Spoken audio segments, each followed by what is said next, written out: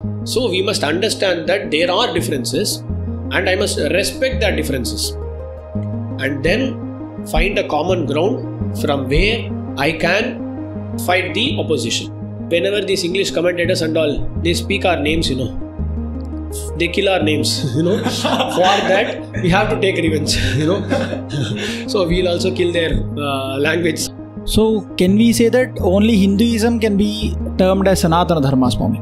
We believe that everything has been done by Bhagavan. So going by that argument, everything must be Hindu. Christians will be taunting us, we have a one God, you are having so many gods. Adiyan means me the servant. In that process, we forget that the religion itself is there for protecting us.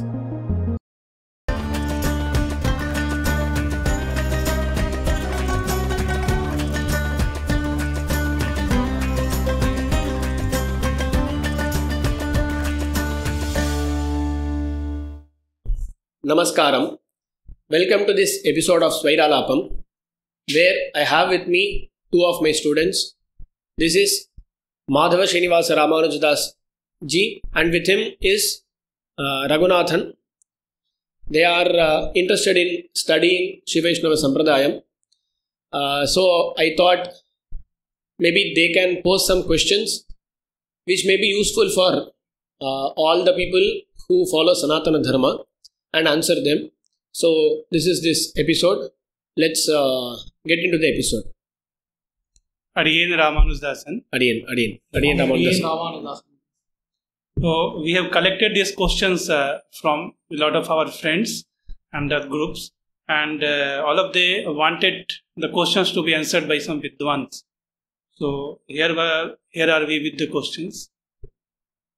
So the very common question, the very basic question from everyone is, what is Sanatana Dharma? What is Dharmam? And what is Sanatana Dharma? Okay. So this is a very basic question. For that we need to understand that Dharma is a Sanskrit word. And this Sanskrit word has multiple meanings to it. But in this context, Dharma means anything which has been prescribed by the Vedas. Okay. Where do I get this definition from? That is from the Jaiminiya Sutras. Jaimini was a rishi. He was a disciple of Vedavyasa himself. He has written Purva Mimamsa Shastra. There he starts his Mimamsa Shastram by saying Athato Dharma Jignasa. I am here going to start speaking about Dharma, he says. Then a question arises. What is Dharma? So he answers that question by this sutra, Chodana Lakshanortho Dharmaha. He defines what Dharma is. Okay. Usually we hear that anything which sustains everything is called Dharma. So that is one kind of explaining what Dharma is. Dharyate anena iti dharmaha. Everything sustains through Dharma. But what is that? So Jaimini explains that by saying Chodana Lakshanortho Dharmaha. Chodana means Vedic orders. So anything ordered by the Vedas is called Dharma. Chodana is the order. That thing which has been ordered by the Vedas is called Chodana Lakshanaha, and it must have some result to it. Okay. So basically you can understand that an example of Dharma would be giving donation. Okay, you do some dhanam, you do some donation, you give some donation. Okay. Now Vedas prescribe you to give some donation. Okay. And you know that this donation will yield you results at some point of time in future. Maybe in this life or another life. But it is going to give you some result and it has been prescribed by the Vedas. So it be a yaga, homa, dana, whatever it is. Okay, prescribed by the Vedas and fruitful, it is called Dharma.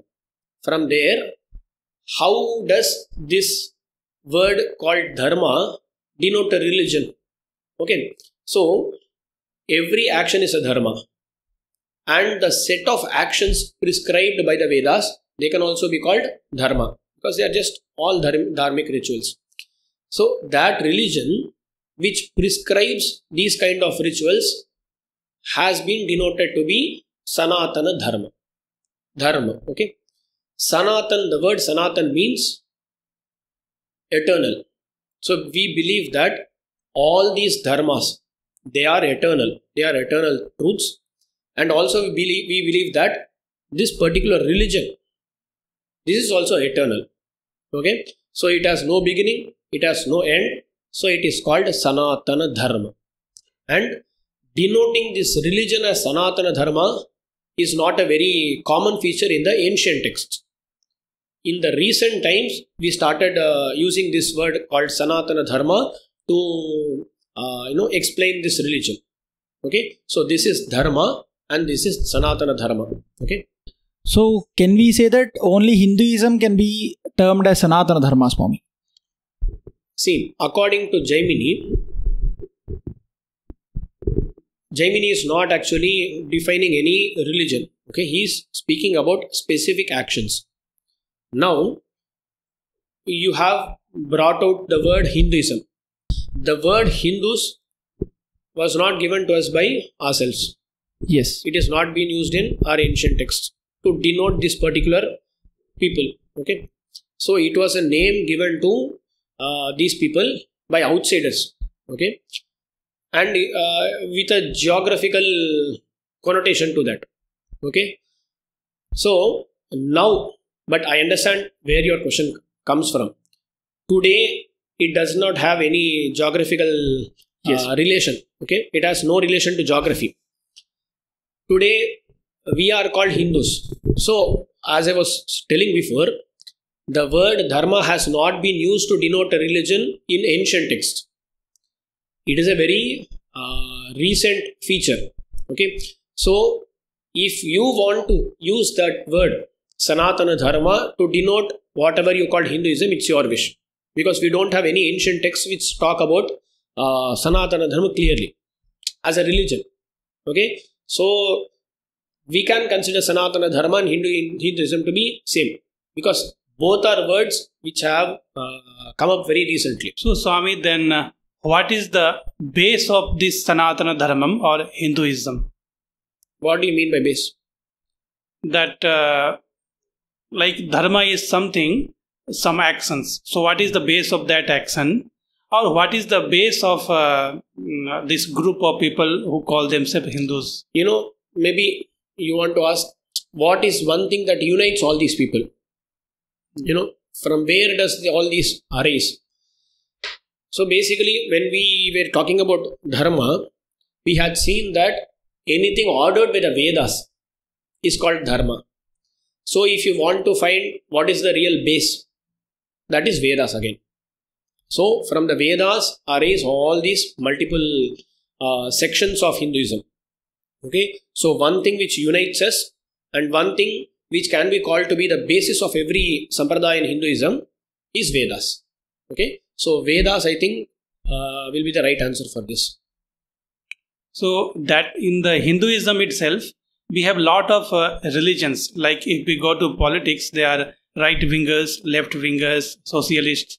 So in Hinduism, we have so many philosophies. So is it a religion or it's an umbrella of different religions? Okay. See, what is a religion? What is a religion? Just we'll look it up, okay? See, religion definition. It says a particular system of faith and worship.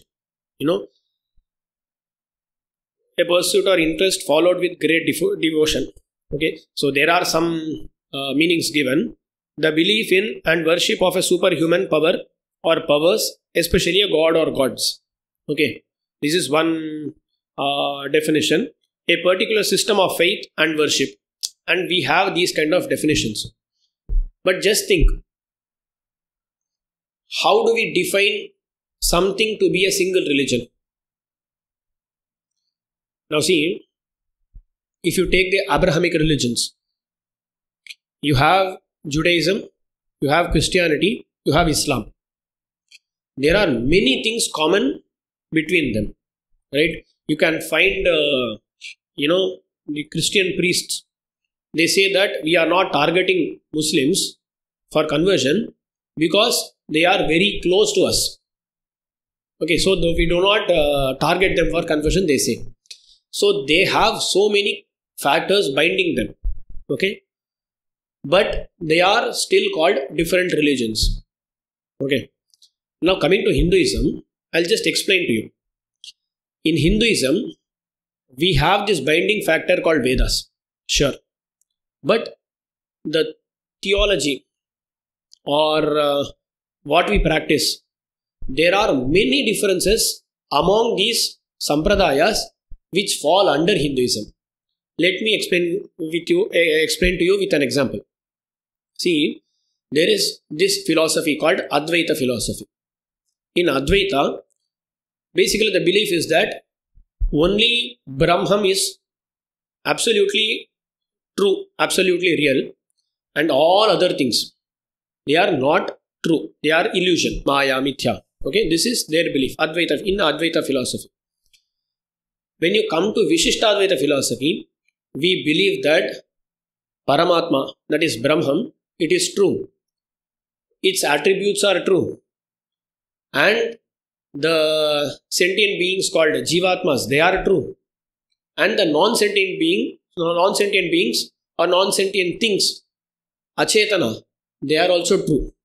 See, think about this. For an Advaiti, everything he sees is an illusion. For a Vishishtadvaiti, everything I see is true. Okay? So, the theory explaining reality itself is vastly different. So, see, if this is their theory, then they want to just understand that for an Advaiti, he needs to understand that he is not completely different from Brahman. And just he has to attain oneness with Brahman. That is his goal. And he'll have a certain path to achieve his goal. Okay. Now coming to my philosophy, that is Vishishtadvaita philosophy.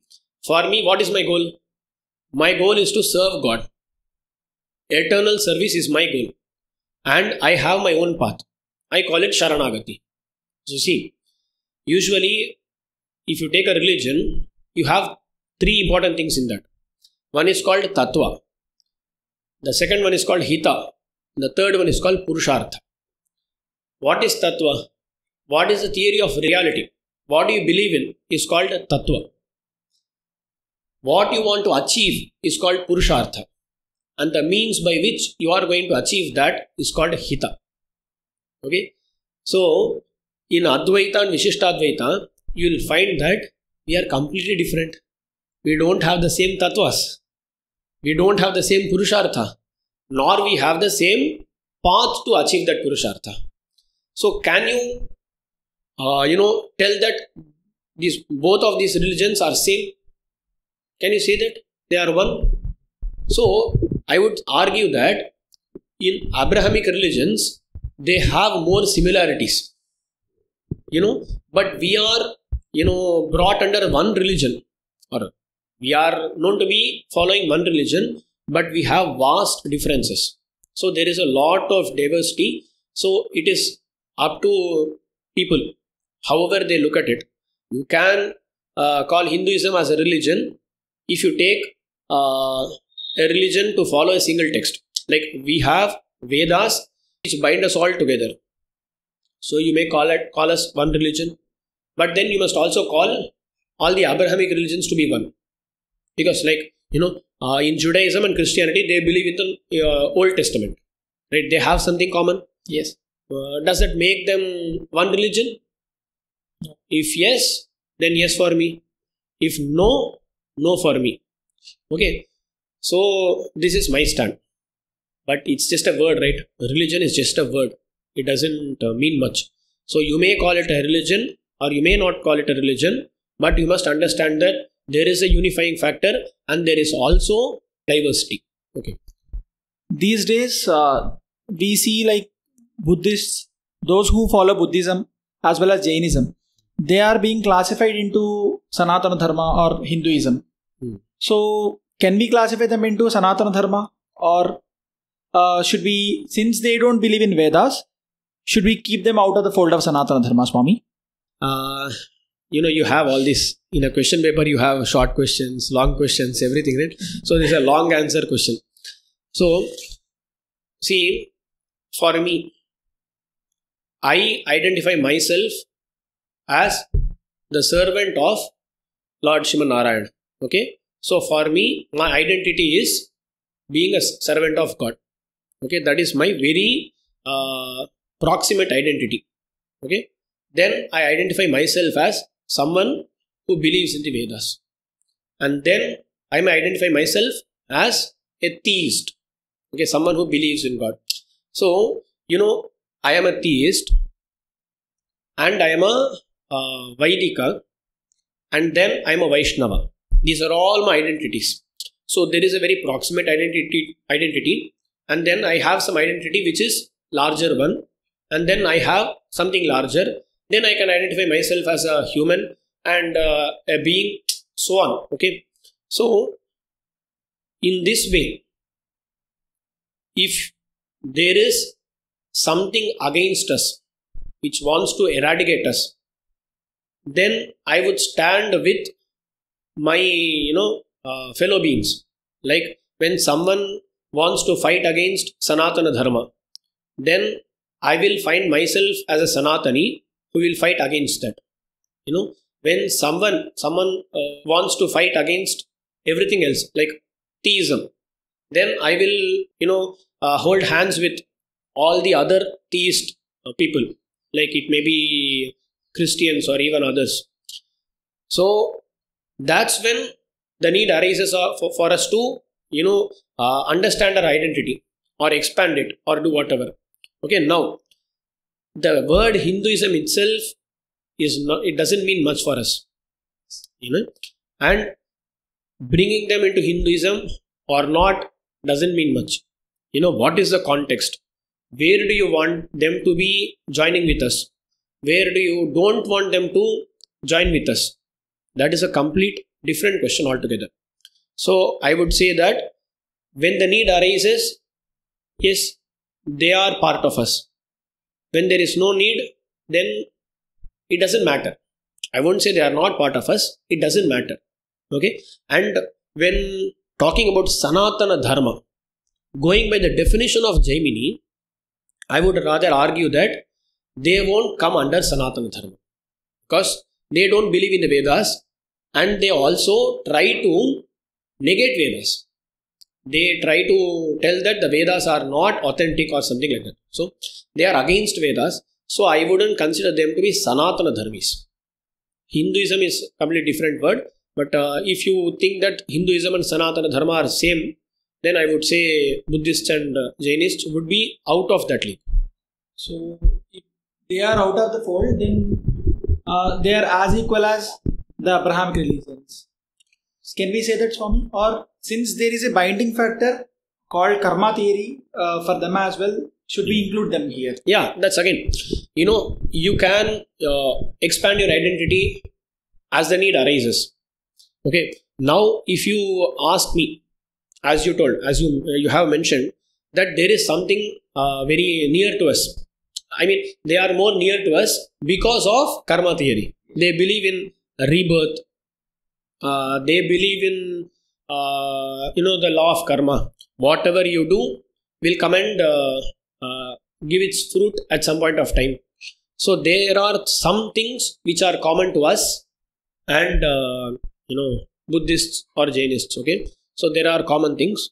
But again, while speaking, my brain is just thinking like this.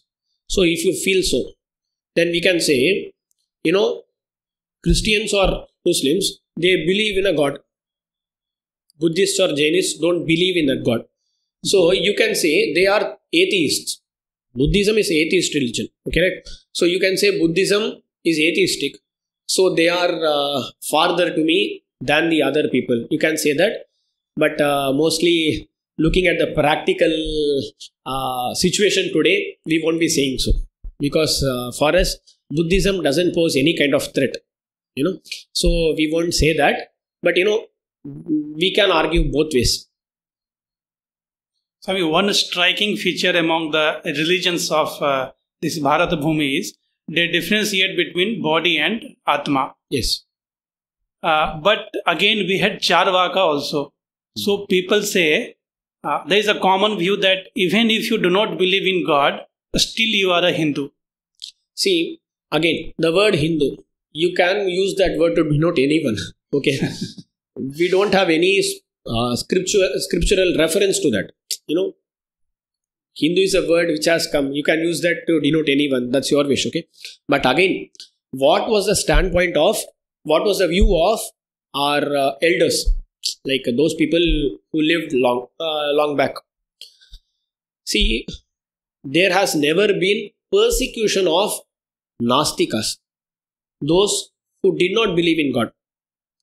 So Hinduism or Sanathana Dharmis, they were always, okay with the fact that there were people who had different beliefs. Okay, so I won't say atheism was encouraged. I wouldn't say atheism was encouraged, but they were not persecuted either. So Hindus were tolerant of these Nastikas, and they considered that to be a system of belief. That is called Charvaka Matam, but I don't think it will fall under Sanathana Dharma. Okay, it was part of the Indian land. Even while speaking about darshanas, there are many darshanas. We say Astika Darshana, Nastika Darshana. So Astika Darshana are those philosophies or schools of philosophy which believe in the authenticity of Vedas.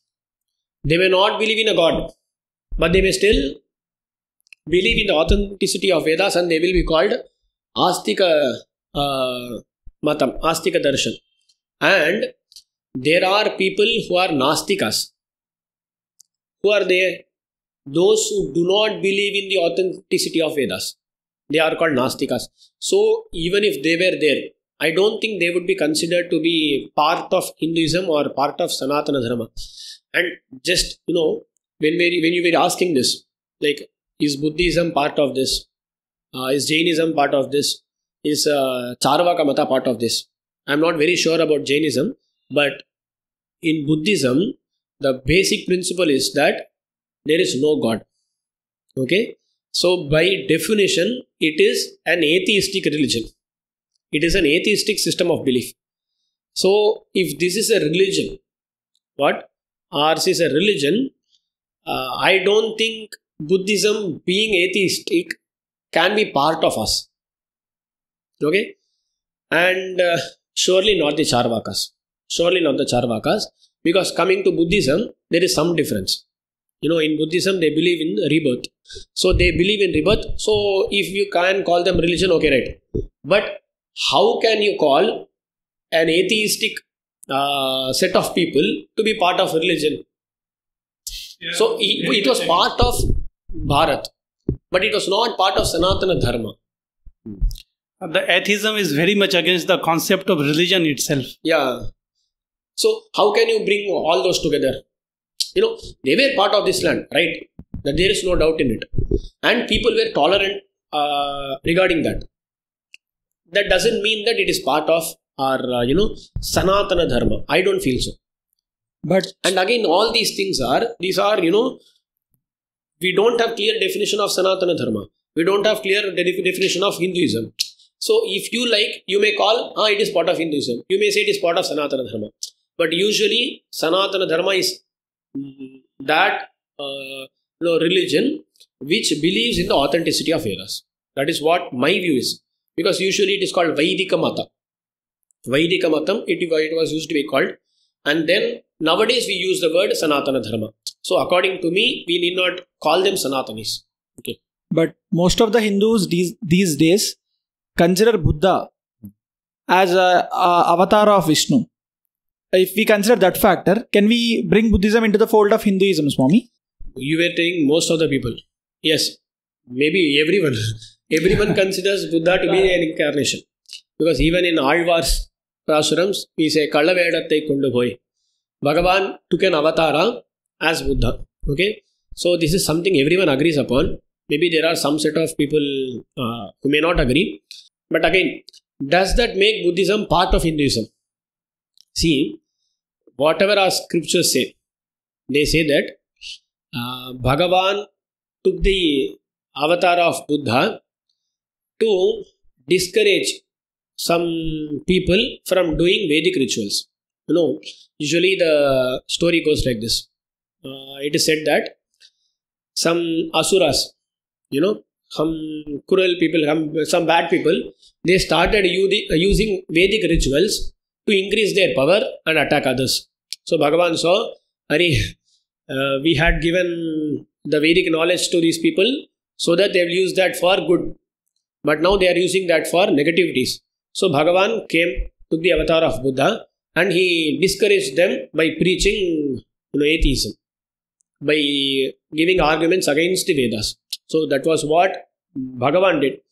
So even though that particular religion has been started by Bhagavan himself, that doesn't mean that it must be part of Sanathana Dharma. Because it is against Sanathana Dharma that Bhagavan preached that religion for a particular set of people at that point of time.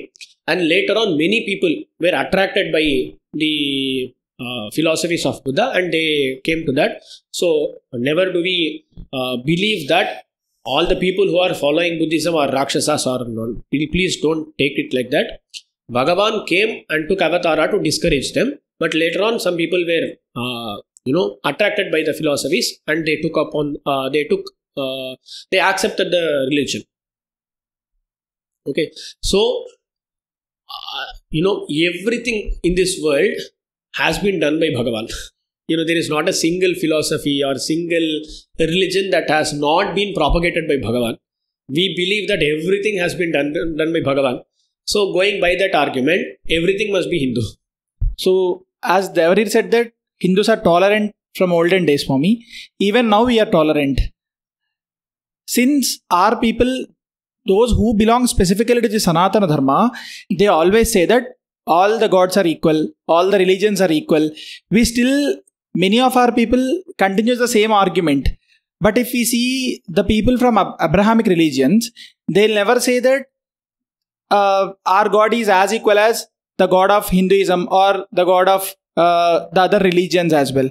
So, should we change our mindset or is this the right way to think for me? There is a lot to say here.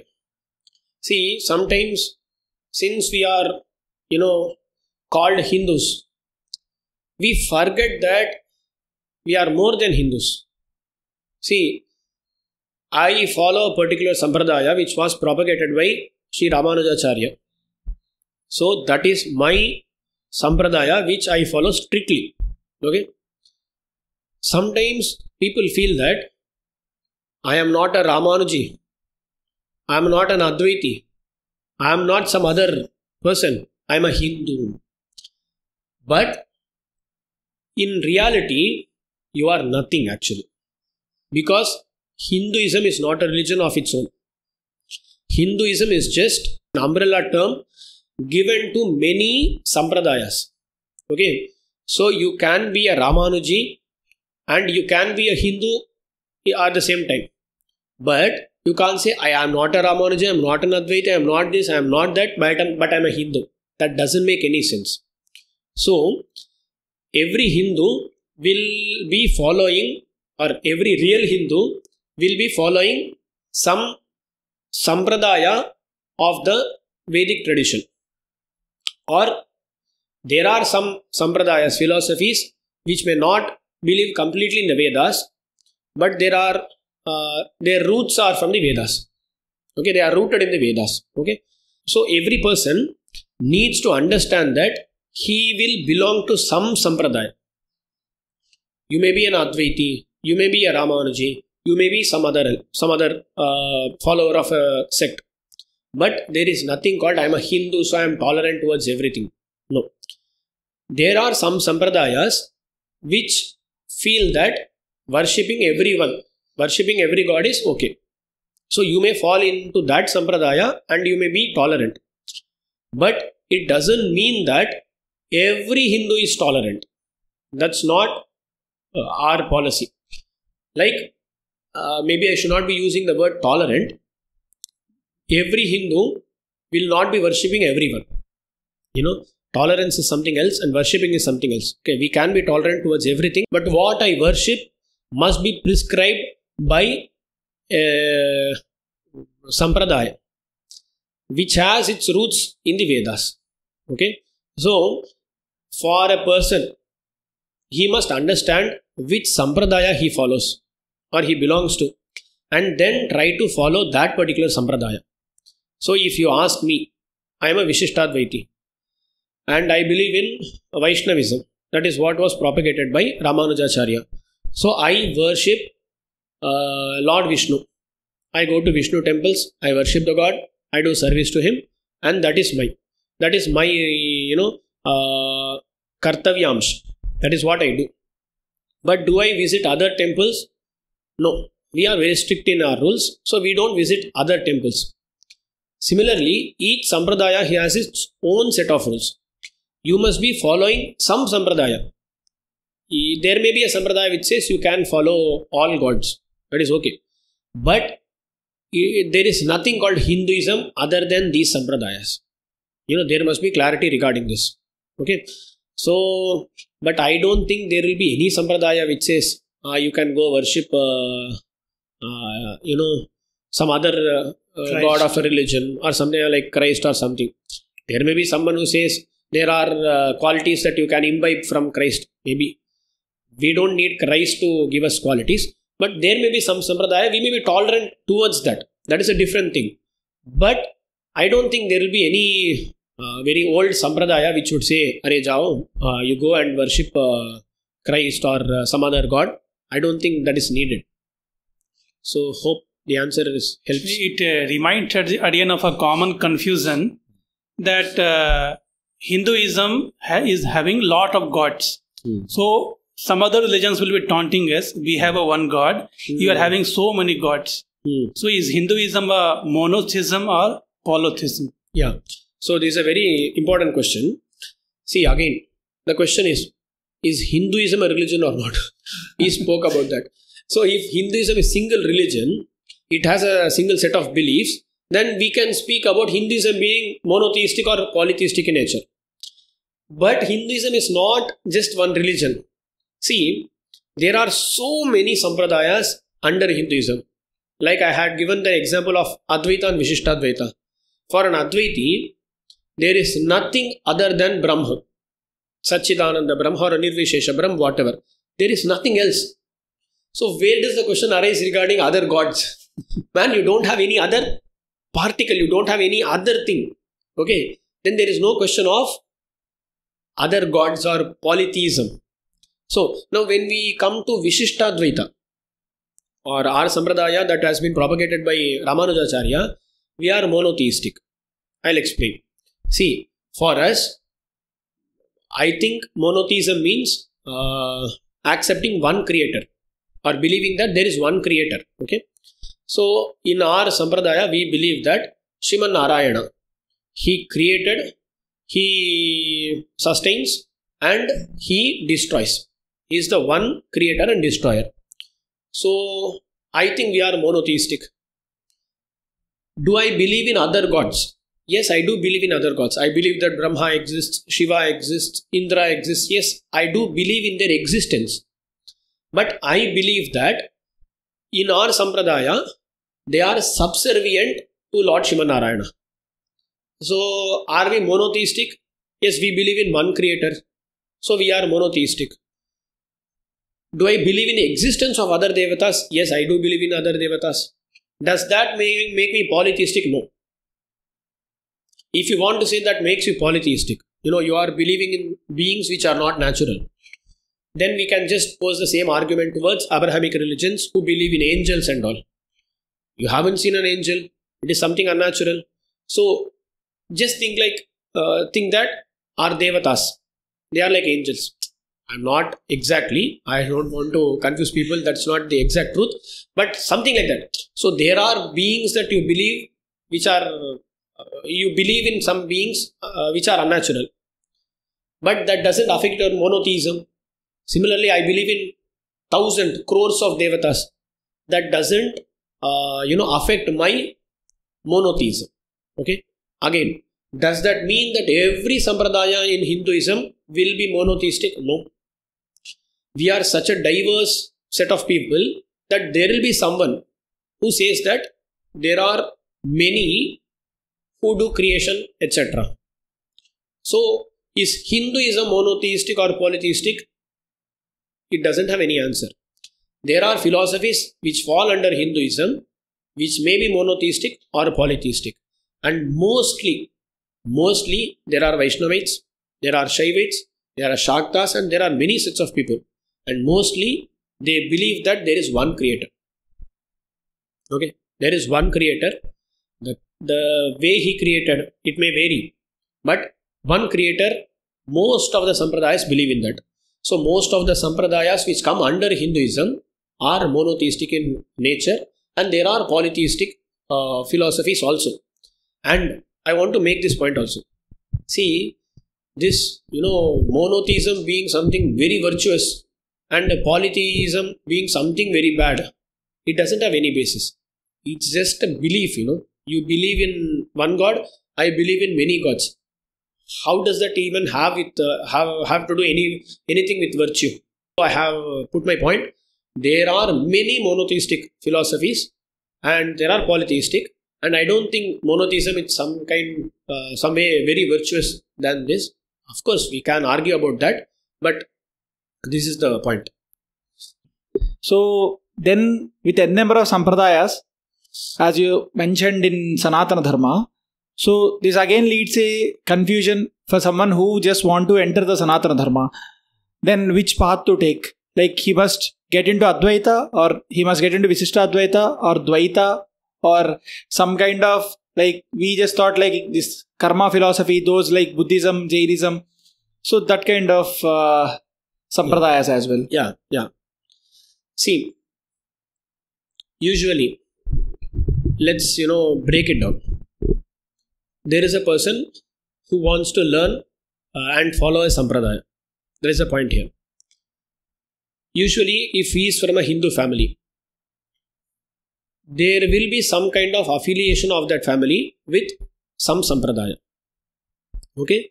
You can just find that sampradaya and try to learn that sampradaya and follow that. That is one way.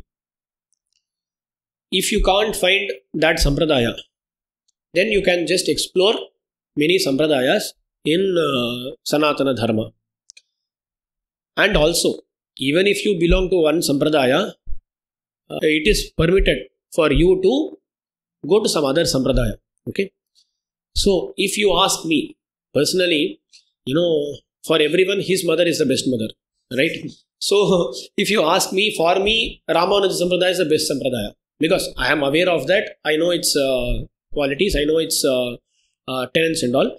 So I would say, know about this sampradaya, Ramanuja Sampradaya, and try to follow it. If not, you may just, know about many sampradayas and follow some sampradaya, which will always lead to greater good. Okay, following any sampradaya in Sanathana Dharma will lead you to the ultimate goal. You may achieve that ultimate goal today or tomorrow. There will be some gap, but following these sampradayas would always give you some, give you some benefits for sure. So I would say, of course, you can choose your own, or you can just follow your own, or explore and choose one. If you ask me, my personal opinion would be Ramanuja Sampradaya, of course. Given the diversity that we have, how can we ensure unity inside the Sanatana Dharma? How can everyone come together and ensure the protection or enrichment of Sanatana Dharma? There are 2 points I want to make regarding this. Okay, one thing is, we always have this notion that we have to, protect the Sampradaya, protect Hinduism and all. In that process, we forget that the religion itself is there for protecting us. So we are always looking at it like a political game. Hindus ko badna chahiye. Hindus must increase in number or something like that. But the reason the religion exists is for the welfare of every individual. Okay, so everyone must concentrate on his own sampradaya, his own religion, and what benefits he gets from that particular religion. Okay, we always think about the group and we stop thinking about the individual. But that particular religion is there for you to reap the benefits of that religion. So I would say, know your sampradaya, follow that, you will reap the benefits of that sampradaya. Okay, this is one point I want to make. And then coming to unity. See, once we know that there is this kind of diversity, the only way we can unite is by respecting the differences. You know, we see, अरे आपका Vaishnavism छोड़ दो. You leave your Vaishnavism. You leave your Shaivism.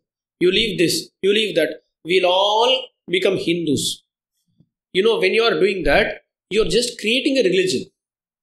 You have destroyed Shaivism. You have destroyed Vaishnavism. You have destroyed this. You have destroyed that. No, that is not the way forward. You have to preserve everything of this religion. You have to preserve Vaishnavism. You have to preserve Shaivism. You have to preserve n number of philosophies that exist. There may be a philosophy which is followed by just a single family. That must also be preserved by them. Okay, so we have to preserve everything. In this process, we must understand that there are differences. Okay, so I am a Vaishnavite. I am a very strict Vaishnavite. And my principles do not allow me to enter any other temple. Okay. Is it wrong for me? No. This is my way of life. Okay. Now there is a Shaivite. His sampradaya preaches that he must not enter a Vishnu temple. Now, at some point of time, we both are attacked by some person. Now we have to get together to protect ourselves. So now, should I destroy my Vishnu temple and his Shiva temple, and we must build some Hindu temple? Is that the way forward? No. I know that I cannot get into his temple. I also know that he cannot come to my temple. So I have to find a common platform from where we both can fight. So by doing that, I will ensure that I am protecting my philosophies, and I will ensure that he is also protecting his principles. So this won't be possible if I understand and he doesn't understand that. If he is always worried about me not entering his temple, then we won't be able to unite. And if I enter his temple and I leave my principles, then what am I fighting for? So we must understand that there are differences and I must respect that differences. And then find a common ground from where I can fight the opposition. Okay. So I have just given an example between two sampradayas. There are n number of sampradayas. Maybe innumerable. I don't know. There are many religions that are, coming up even as we speak. Okay, right. So they are offshoots of a sampradaya. So we can have, unity between these sampradayas only by understanding and respecting the differences. I always give this example.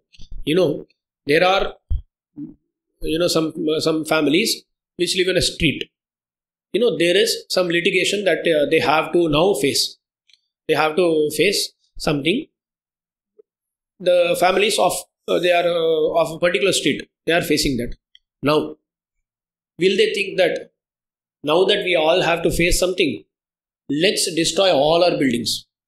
Let's build a big mansion which is all over the street, and then we'll start fighting. Will that happen? No. I can live in my house with my family. He can live in his house with his family. And even then, I can fight together. I have to find the common place from where I have to fight together.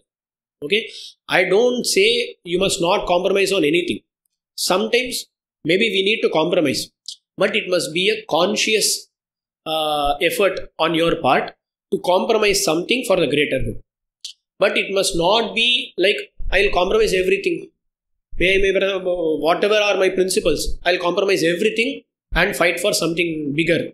That should not be our way of working.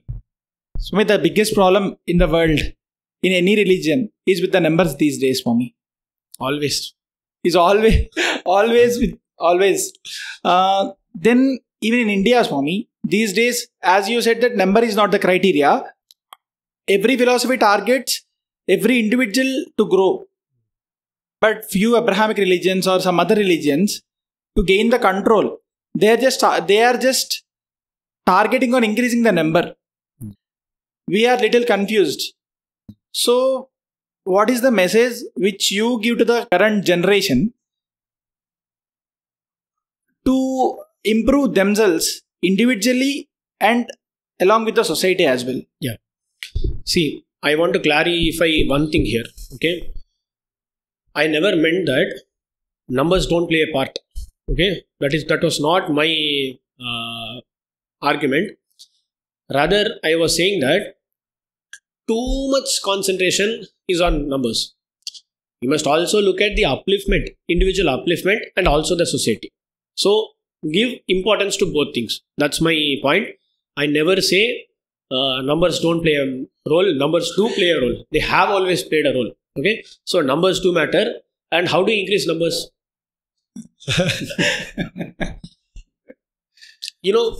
See, is only the Hindu society obliged to, be settled with 2 children? Before it was, in Tamil, they used to say, Nam iruvar, namak iruvar. We both, and we two, and for us too. And later on it became Nam iruvar, namak oruvar. We two, and for us one. Okay. And sometimes people feel child rearing is too tough, so we won't have children at all. So that is not the right way moving forward. And there is this saying, Name kodandai, namakken kodandai. Okay. So we ourselves are children. Why do we need children? Okay. So that is not the very right way to approach these things. So if there is some demographic change, we need to address that. So you must concentrate on the individual and also on the society, because that society is going to protect this individual. Okay. And so you have to concentrate on both. And coming to your question, what was the question? So if we concentrate on individual developments, for me, then there is a bigger threat to the society as well. Yeah, that's what I answered. Bigger threat, have more children. And okay, having more children, that's on a lighter vein. But again, you have to equip yourself. The only way to equip yourself is to know what is there in Sanathana Dharma. See, whatever we have spoken today, it's very vague. It is very, it is not very pinpointed. But when you come to a sampradaya, you can become more specific about things. So I would say that everyone needs to understand what is sampradaya is. Everyone needs to understand what is sampradaya is. And then accordingly, he has to practice what he learned. And then you have to preach that to your children. So the demographic problem is due to conversion and due to the population rise of the other religions. Okay, one thing, how much ever they are having children, we must have equal number of children. The growth must be equal. Okay, and then regarding conversion, we have to equip ourselves with the knowledge, practice that to an extent, and then also preach that to the other generations, the next generation, or to other people. So preaching has to gain importance. Okay. See, usually Hinduism has never been a religion of conversion. Okay. They were like, everyone is going according to their karma. So they will at some point of time attain what they need to attain. So they never gave importance to conversion. But now, when your enemy is trying to convert, then you have to defend yourself. No? So, till the other kingdom, they had swords. You can also fight with them with swords. Once they have equipped themselves with guns, what do? Upgrade. You have to, start acquiring guns and then train. Similarly, once you are facing this problem, then you have to equip yourself. How are you going to address this problem? So I would say, learn a lot. Many of Advaitis, I know many of my friends who are, who probably identify themselves as Hindus, but they don't know what sampradaya they are following. Are they Advaitis or Vishishtadvaitis? They know nothing. So, first step, you have to know something. When we travel in a train, suddenly a nun comes and she says four things about her religion, and she'll say, this is the best religion.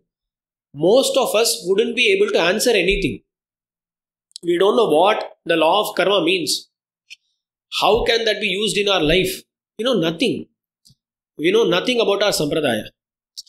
People know a lot about politics, but they don't know about sampradaya. So everyone must know what their sampradaya is, how they must lead their life according to their sampradaya, and then start preaching also.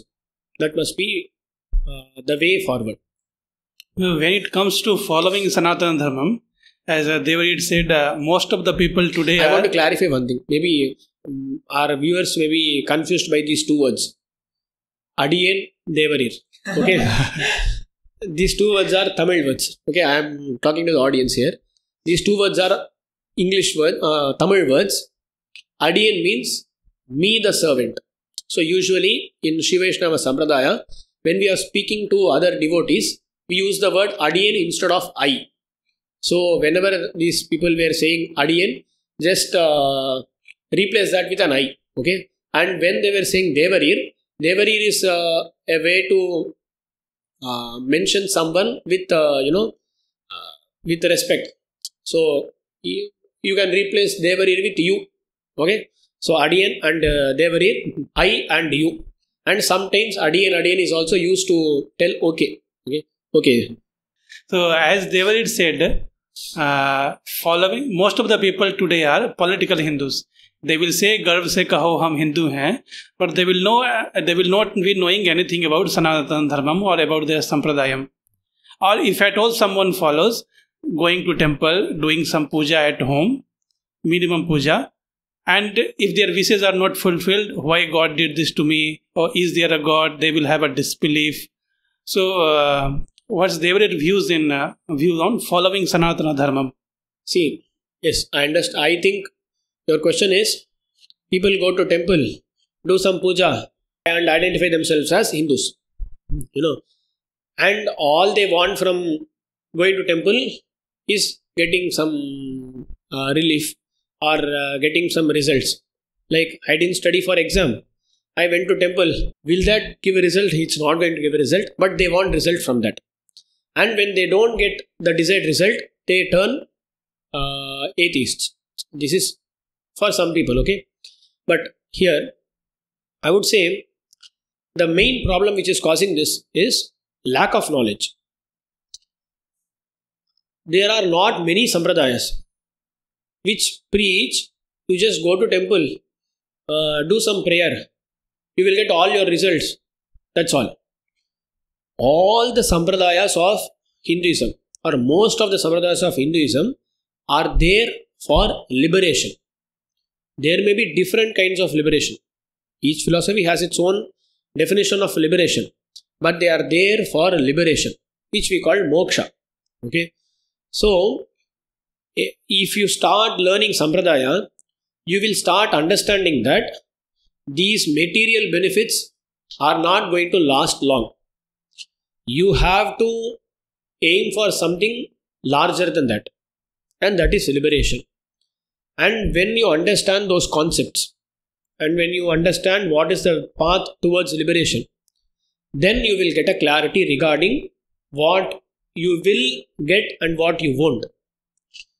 Because in our sampradaya, we believe in, or in our religion, we believe in karma theory.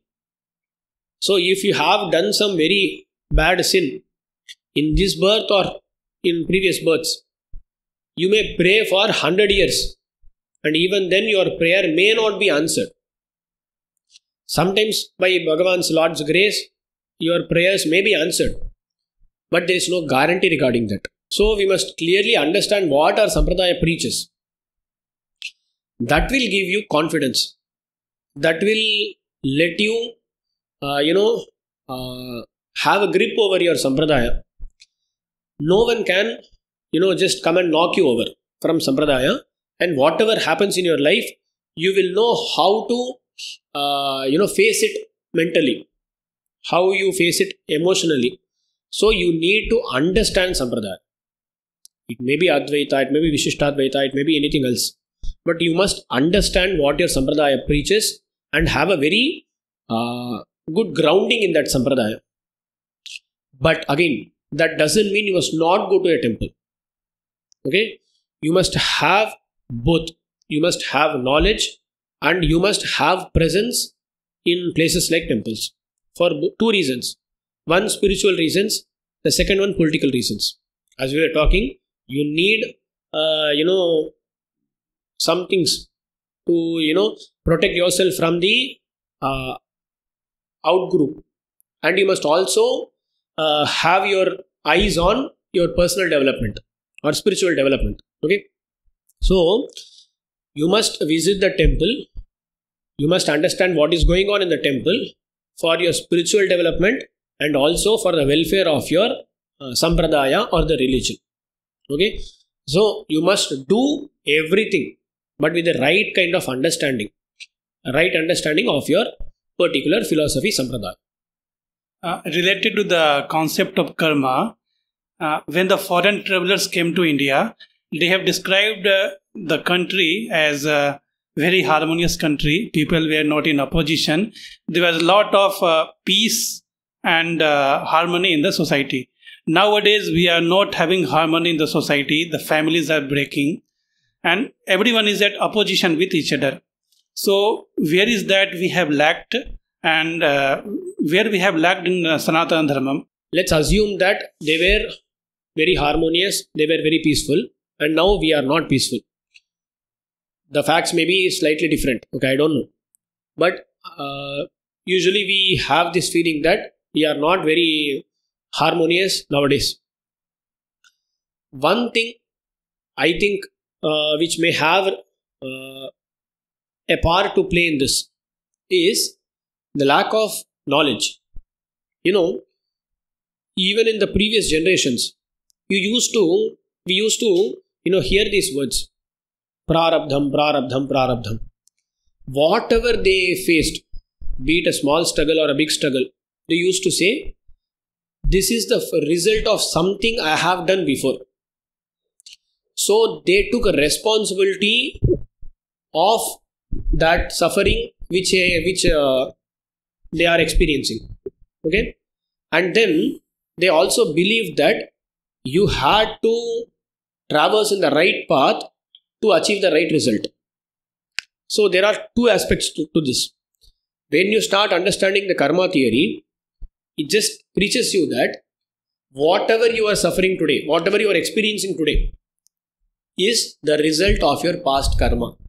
So you are responsible for what you are experiencing. So you need to buckle up and take responsibility for that. And whatever you are going to do today, so whatever you experience, that is a result of what you did. And whatever you are going to do today will give you the results in the future. So you have to do the right things. So it explains to you how you have to approach things, approach happiness or suffering, and it also helps you to take decisions regarding what you need to do now. So I think the basic lack of knowledge regarding the karma theory has played a major role in the mindset change of our generation. One, we are entitled. I need this. Entitlement we have. Or we become discouraged. Understanding law of karma has a very important role. Maybe we can do a podcast regarding the benefits of understanding karma theory. One more question I just want to ask Devri is for me. The people from other religions, they don't have any kind of shy towards keeping their religion intact with them. Like, for example, they'll wear the cap, they'll shave their mustache and they'll just grow their beard. And they'll wear some kind of dress and all, which suits their religion. But our people these days, they are feeling shy to wear the dhoti. They are feeling shy to keep the tilak or the pundra. All these kind of things, and the shika, majorly the shika. So previously, we feel that all the varnas, they used to have shika. But nowadays, even Brahmins, they don't even, they have a lot of shy towards keeping the shika, going to office with Tiruman or the pundra or the tilak. So how can we tackle this situation? Basically, even if you look at the television, you will find people screaming about Hindutva. And people who consider themselves to be Hindus.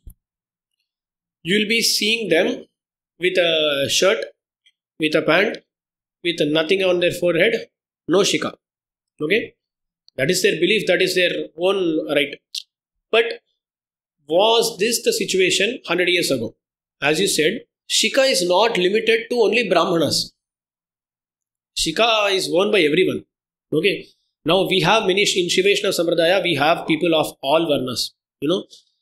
Shiva Vaishnava Sampradaya is one of the Sampradaya which propagated equality way before. So that's a different topic altogether. But we have people of all varnas wearing a shika. Okay. So a shika, or we have Tiruman. We call this Urdhva Pundram. There is Tiriyak Pundram. And there are many Pundrams. Okay. Why don't we wear? Maybe it is shyness. Maybe many people don't know that it is mandatory. Just let me tell you one thing. Of course, we are not going to force anyone to do anything. That is not how our religion works. But when you go by the Shastras say that you have to tie the shikha. You have to tie the knot. When did people not tie the knot? It was only during some situations, like someone dies. When there is a dead body in the house, people did not tie a knot. That is called mukta shikaha, having an untied shika. Okay, so having a shika, having it tied, it was norm. If someone did not tie his shika, it meant that he was not in the right situation. Okay, but people don't know anything about this. They don't know this, and they don't know why one must wear his Urdhva tilak or something. So one thing is ignorance, the other one is shyness. I would say that everyone has to, start at some point. In our Sampradaya, you will see some people wearing the Sri Churana, the red line, wearing that. At least start there. And then you can wear the whole Urdhva Pundra. And when many of people start doing this, okay, then I think the companies or those places where they are not, encouraged, they'll also understand that this is something Hindus follow. So we have to allow this. So every community has its own traditions. Like some communities may have mundan, they'll shave their head. So like sannyasi and all, they will shave their heads, And there may be some sampradaya, we don't know. But usually everyone has a shikha. Everyone must wear something on his forehead. It may be Tiruman like us, Urdhva, or it may be Bhasma Dharana, that is Tripundra Dharana. It may be Gopi Chandan. It could be anything. But you must be proud wearing that. And once people start doing that, once the trend starts, I think the shyness will go away. But must start somewhere. we must be proud doing this. And again, some things, they are just practical. See, some people wear a suit. Just think about the climate conditions in Tamil Nadu. And we say in Sri Rangam we have 3 seasons. Hot, very, very hot. That's all. When do we have some cold season? And you find people wearing suits and going. Man, this dhoti, which is very thin, of course it has its own disadvantages. I don't say it is completely, it has only good advantages. No, it has its own disadvantages. But let us wear this dhoti proudly. Okay, at least when you come to the temple, wear a dhoti. If you look at the temple, you will find hundreds of devotees entering. Thousands of devotees. But those people who are interested, I'm not saying it must be mandatory or something. Maybe it can be mandatory. We can do that also. But again, it must come from the individual, right? The individual must know that, yes, this is something that has been given to me by my culture. So I'll wear a dhoti. I'll wear my attire. I'll wear my pundra. I'll wear my shikha. And I'll put a shikha. So the pride must come from inside. One thing, again, the same answer, know more about your sampradaya. You will, eventually start feeling proud about it and shyness will go away. Just think about it. We speak about, women getting stared. Women, they speak about security and all. Just think about someone like me with this attire going to a railway station or an airport or to any other place. Yeah, we are stared upon like everyone is staring at me. It is awkward. But does that deter me from doing this? No.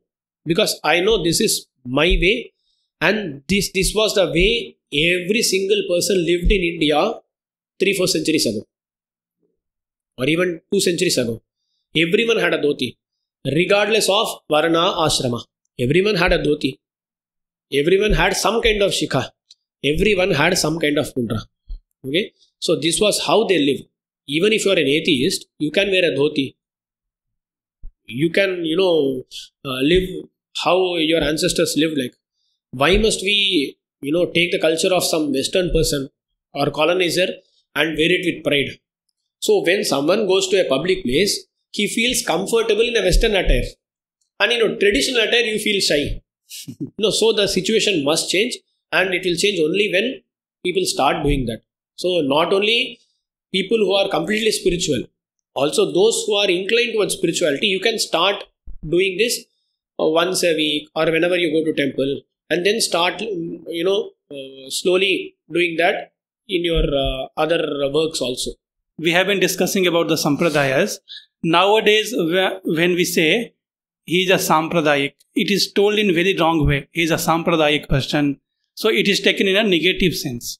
So what is a sampradaya and what is being sampradayic? See, sampradaya is basically a tradition. Usually when you go into the etymology of that word, diyate iti dayaha, which has been given to you by your previous generation is called sampradaya. Usually the knowledge systems which have been given to us by our previous generations is called sampradaya. And when you speak about a particular sampradaya, you will have a lineage of acharyas through which you have gained that knowledge. Okay, so in our sampradaya, we have Raghunathan Bhagavan and then Lakshmi Devi and then Vishwaksenji. So through them, we have gained some knowledge. It is knowledge and the way to live and some basic principles regarding the sampradaya. So those basic principles which have come to us through a lineage, which have been given to us which has been given to us by our Purvacharyas, is called sampradaya. So this is the basic definition of what sampradaya is. And anyone who follows that, those principles which have been given to him by his acharyas, is called sampradayic. This is the definition. I don't know how it is negative in any way. Be proud being a sampradayic. That's not wrong. It doesn't mean that you have to disrespect someone else. So I don't think any sampradaya preaches disrespect towards anyone. So worship your God, respect everyone else. So Chinnajiyar Swami has this very famous saying. He says, Sarva Sviya Aradhana Sarva Adarana. Respect all, worship yours. So that is one thing we must know. So I don't think that is in any way wrong. Being a Sampradayak is the best way. Swami, till now we discussed a lot of questions, and don't think that we don't have some more questions with us. We have a lot of questions in our bank. So also we welcome audience to bring more questions in the comment section below, so that we can ask Swami, and so that we can make you learn all these things, like your doubts may be clarified in some other session, which we request Swami to take in some other point of time as well. So also, on behalf of all the people who gave us the questions, and on behalf of us, on behalf of the audience, we thank you for your time, Swami. So you gave us a lot of time today. We request you to give much more sessions like these as well in future, and we want your continuous suggestions as well, Swami. Sure. It is audience pleasure to be part of this conversation. Many people of our audience may be familiar with my face. Till now, the English-speaking audience must have seen me as an interviewer. Now I have been, I am like being interviewed now. So this is a not very new role. We have done Tamil sessions like this before, but this has been started just for the English audience. We have been getting many comments where people are asking to put English subtitles to our previous videos, and also to do more English content. So we are trying this. And one thing I want to say, we are not native English speakers. If you ask me to speak in Tamil, I would be comfortable speaking in Tamil, but speaking English is not very comfortable for us. But even then, I think we were able to convey our message. I know that we had many grammatical mistakes, but again, our purport of this is to convey the message. So please pardon those mistakes. And sometimes I feel we have to do this. So whenever these English commentators and all, they speak our names, they kill our names, for that we have to take revenge, So we'll also kill their language sometime. But again, jokes apart, let's meet again for this session. And today, most of these concepts like Sanathana Dharma, Hinduism and all, they are like, very controversial. So I have been telling my view on them. Okay, I don't say this is the right way. Because can you join Buddhism into this? Yes, you may. The situation, that is the more important thing. But usually Dharma will be based on Vedas, and so I told this. I never meant that we must not join someone with us. That is not my, intent at all. So this is my view. What is Sanatana? I was just defining things, and I was not, giving advice. That is not my view. So since it was more general, it was more of my opinion here. In the later on sessions, in the coming up sessions, maybe we can have more specific questions regarding karma theory and all, where we can speak more about all those things. So let's meet up again in that episode. Till then, Srimate Ramanujaya Namaha. Thank you, Swami. Srimate Ramanujaya. Adi.